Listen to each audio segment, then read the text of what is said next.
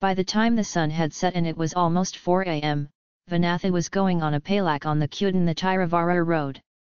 Her heart was confused. Her mind was racing that she should go to Sudamani Viharam at Nagaipatanam and attend to the prince who was lying there with fever. But how is that possible? When he thought about whether he would be allowed into the Buddhist monk's vihara, whether he could see the prince there, and whether he could do the work even if he saw him, there was only one mountain stream. At the thought of having to travel alone to Nagaipatanam, I felt nervous. She tried to clear her mind and calm down. What great thing in the world is easily possible? How hard is it for everyone to achieve what they set out to do? How brave must that woman be to row a boat alone in the sea? How brave must she have been to save the prince by leaving the boat in the midst of the mountain-like waves in the storm and rain?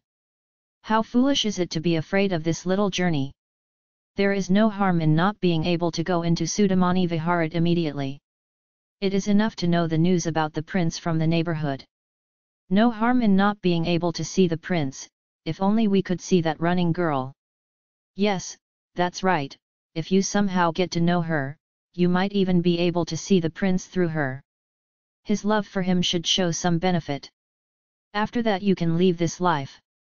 Or join the Buddhist Sangha and become a bhikshuni.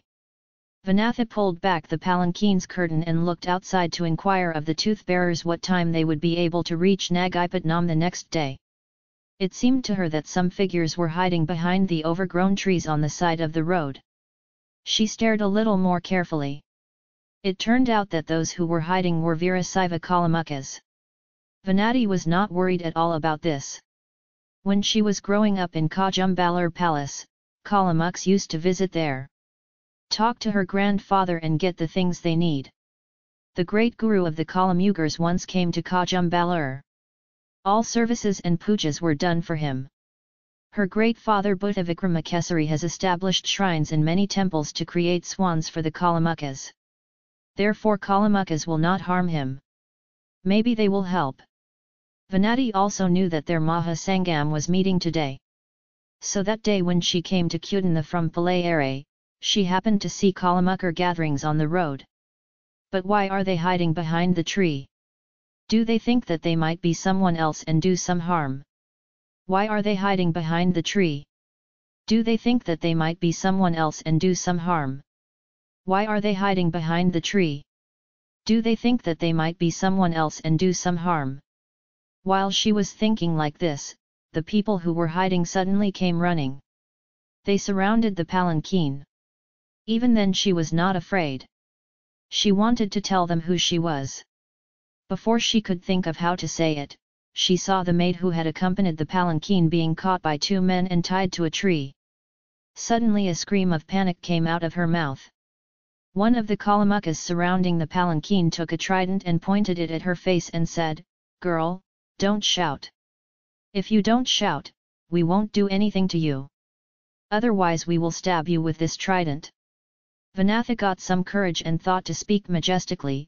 She said, "Do you know who I am? Daughter of Kajumbalur Velar, if you touch me you will perish."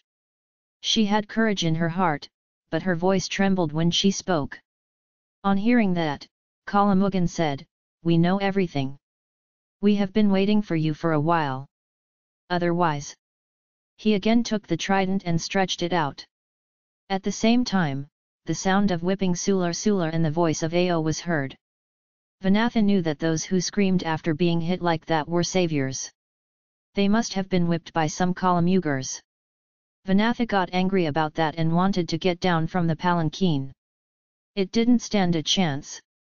Because Sivaka threw up the palanquin and started running. The Kalamuks also came running to surround the palanquin. As they ran they screamed terribly. So Vanati realized that it was useless to shout.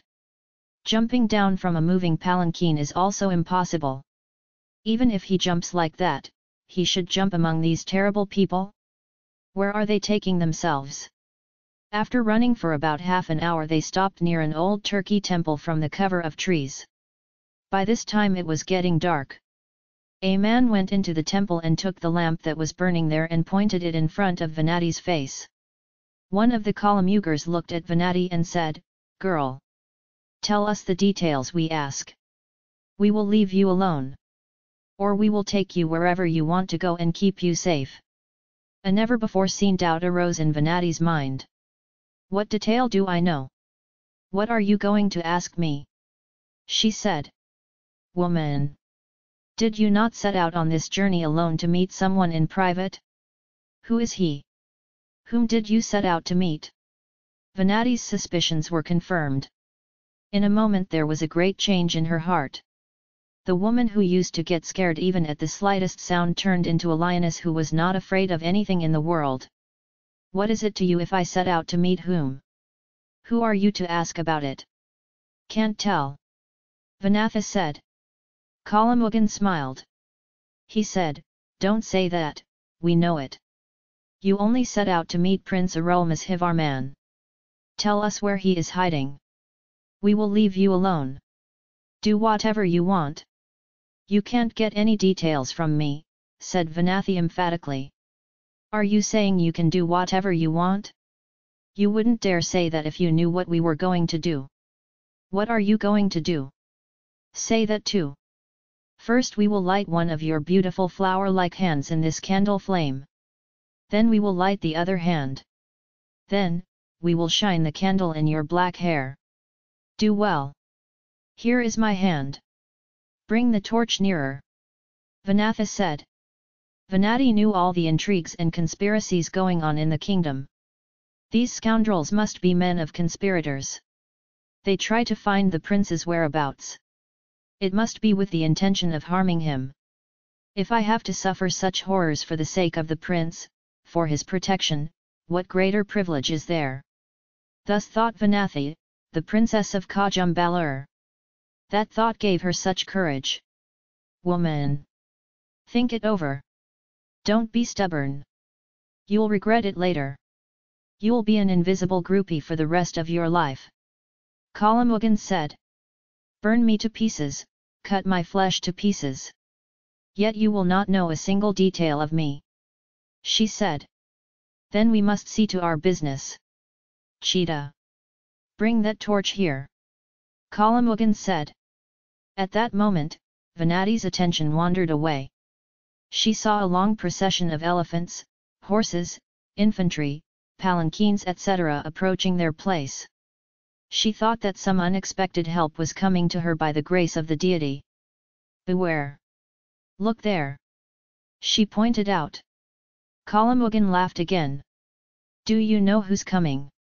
He asked. The Prime Minister is like Anradha. If I shout now, they will hear. Beware! Leave me and run away. Otherwise, said Vanathi. Kalamugan said, yes, lady. The one who comes is the First Minister in love, Anuradha. It is on his orders that we have brought you. Now terror gripped Vanathi again. Unbeknownst to her, a scream of panic came from her throat. She tried to cover her mouth to suppress this.